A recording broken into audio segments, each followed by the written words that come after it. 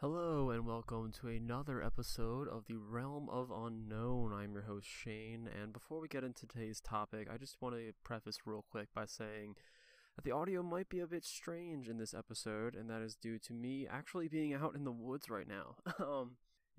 When all this self-isolation stuff has to be going on, recording episodes for a podcast is sort of hard to do when you're living with other people. So I have to improvise a little bit, and this was the best that I could do while also having a good time with nature.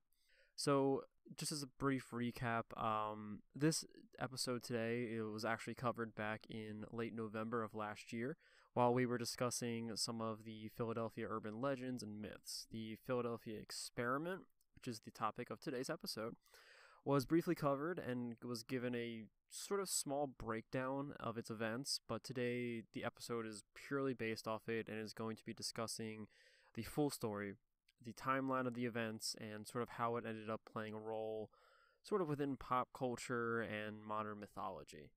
So our story centers with the USS Eldridge, a naval destroyer that was freshly commissioned around the time that this event supposedly occurred. And the timeline begins in 1943, either in the late summer or early fall, depending on the sources that you look at, but generally within that time frame, like that turning point of the year. At this point in time, the U.S. had already been in 2 years of involvement with World War II, and that war was pretty much hitting its apex at this moment.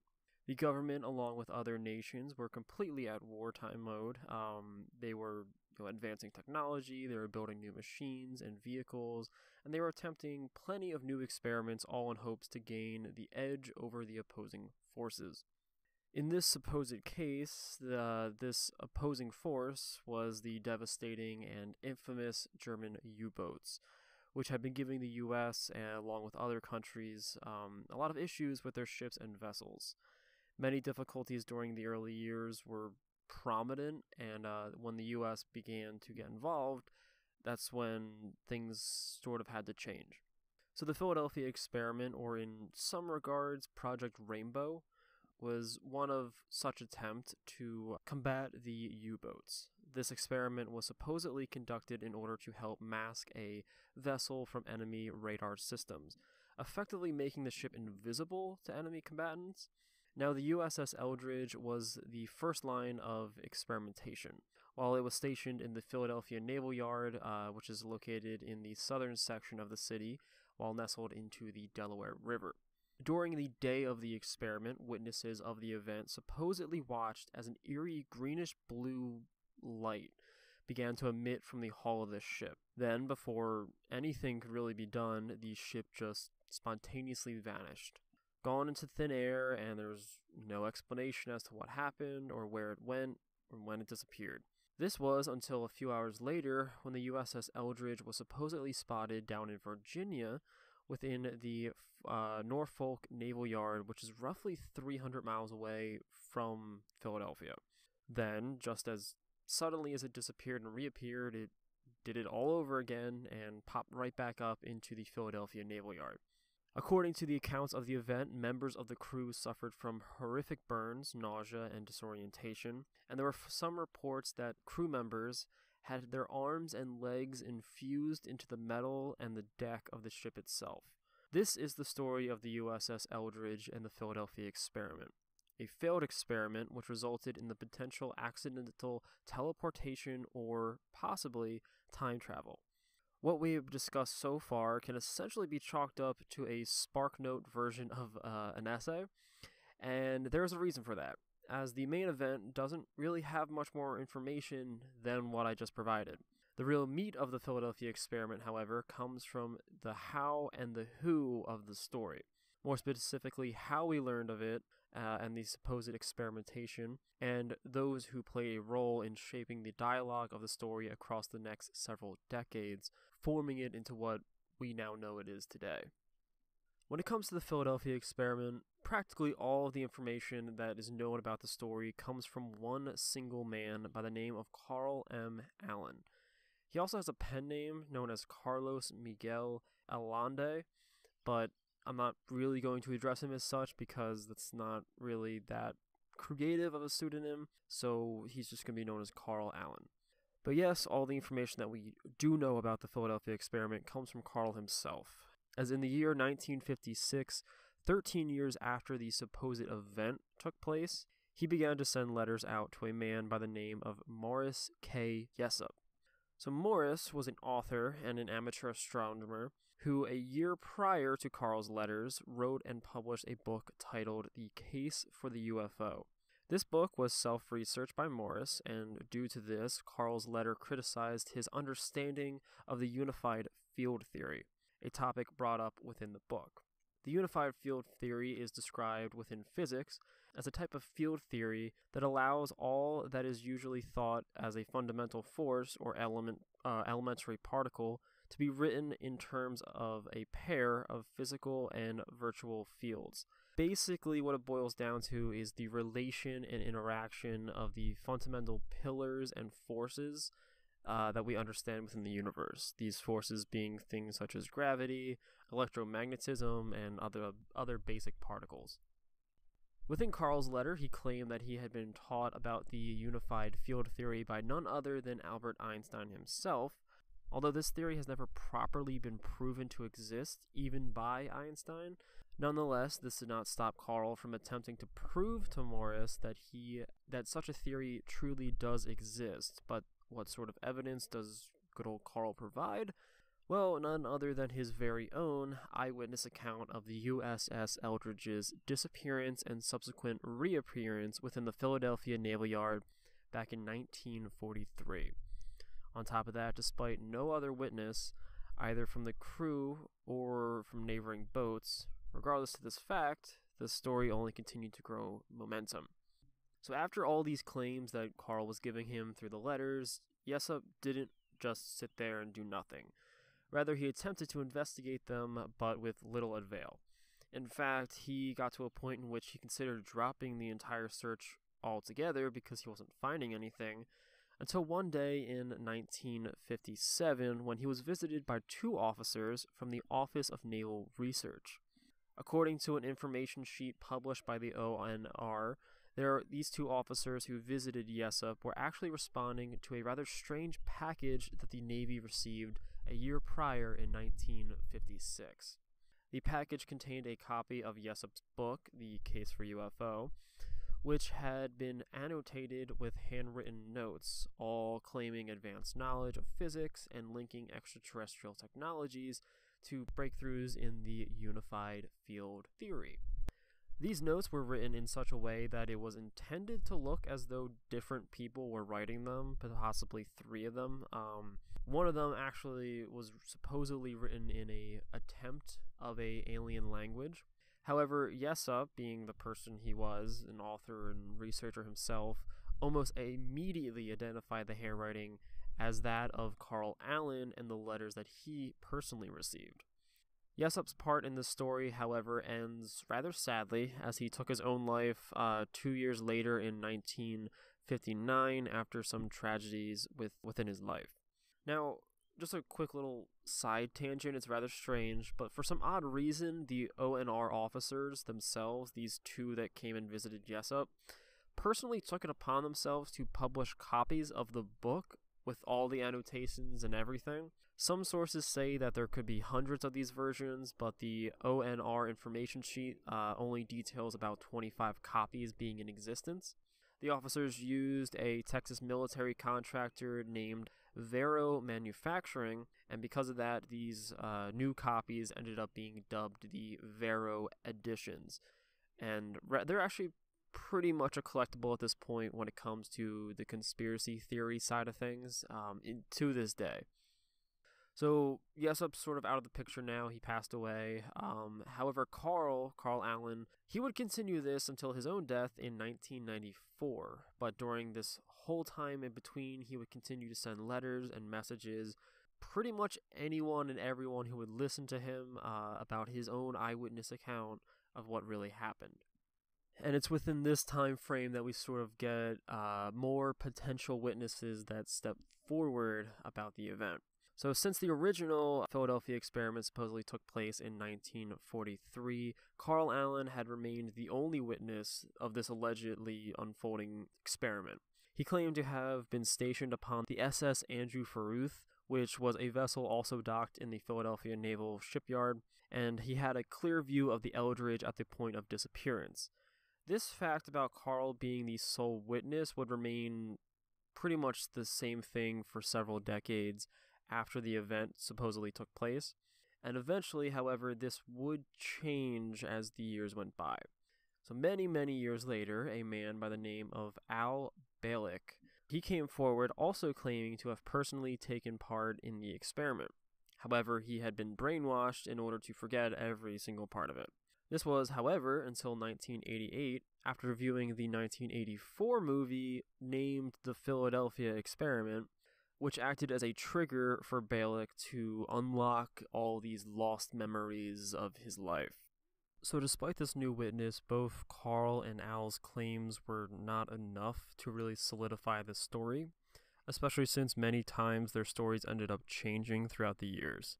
What really did give the story a bump, however, was the emergence of a third testimony a few years later in 1994, the same year that Carl passed away. This testimony came from an astrophysicist and UFOologist, Jacques F. Vallée, who published an article in the Journal of Scientific Exploration titled The Anatomy of a Hoax, The Philadelphia Experiment, 50 Years Later. Vallée had written a previous article about the Philadelphia experiment, and with this previous publication being established with a readership, he asked the readers that he reached out to for further information about the alleged event. This was when Vallée received a letter from a man named Edward Dugan, who served as part of the U.S. Navy between the years of 1942 and 1945. Dugan had served on the USS Instrom, which was in dry dock within the Philadelphia Naval Yard during the year of 1943, at the same time that the supposed event took place with the Eldridge in the same area. Dugan was an electrician within the Navy, and he had knowledge of some of the devices that were being installed upon the USS Enstrom. So Dugan further stated that some devices that were being installed were also the exact same on the USS Eldridge at the time. Although I couldn't really find any information that stated that the Eldridge was also in dry dock, which was technically how you're supposed to dock in order to do maintenance and repairs as well as installations. However, Dugan continues on by saying that the devices that were installed were far from some sort of teleportation device. He does not really claim that that's what it was. He doesn't think there's any weird connection to Einstein or some secret aliens' secrets. Rather, the devices were to enable the ships to scramble their magnetic signature while using a technique known as degaussing. These ships were wrapped in large cables, and then these cables were zapped with high voltage charges, and a degaussed ship wouldn't technically be invisible. However, it would be undetectable by the U-boat's magnetic torpedoes. So Dugan was familiar with the wild rumors about disappearing ships and the mangled crewmen that were supposedly warped into the metal, but he states that this can all be linked back to the sailors' talk of a quote-unquote invisibility to the magnetic torpedoes. He thinks they just word of mouth and trickle down the lane type stuff sort of melded the idea that the ship would become invisible. So as for the green glow, that was possibly due to an electronic storm or a St. Elmo's fire, which is a weather phenomena that causes a luminescent plasma to occur on the points of certain ships. As for the Eldridge's mysterious appearance in the Norfolk Naval Yard and then sudden return to Philadelphia, Dugan explained that the Navy uses inland canals that are they're off limits to commercial and residential usage. So the Navy actually uses them in order to cut travel down from what could possibly be a 2-day trip into a maybe half-day round trip. So to add even more confusion to all these stories and all these new testimonies that are coming out, the Philadelphia Inquirer actually reported in 1999 at a reunion in Atlantic City, and who they reported upon were naval soldiers who actually served on the USS Eldridge. These sailors stated that the ship was actually never docked in Philadelphia, and the USS Eldridge was actually up in Brooklyn at the day of the supposed disappearance. In fact, the ship's very own log confirms this timeline of event. Furthermore, the captain stated that no sort of experiments had ever really been conducted on that vessel. And this is sort of where we transition into the Navy's aspect of the story and sort of their own research. So despite these differing accounts with the Eldridge's activity, both Dugan and the ship's crew confirmed that nothing otherworldly actually happened aboard the ship. Furthermore, the Naval Department's library detailing of the ONR's information sheet, as well as other internal documents, even further illuminated these events, specifically through the Navy's point of view, like I said earlier. The Naval Archives is pretty much what I'm going to be talking about from this point forward, and the Naval Archives continue further by helping to explain away a lot of the foundation of the supposed story and eyewitness accounts.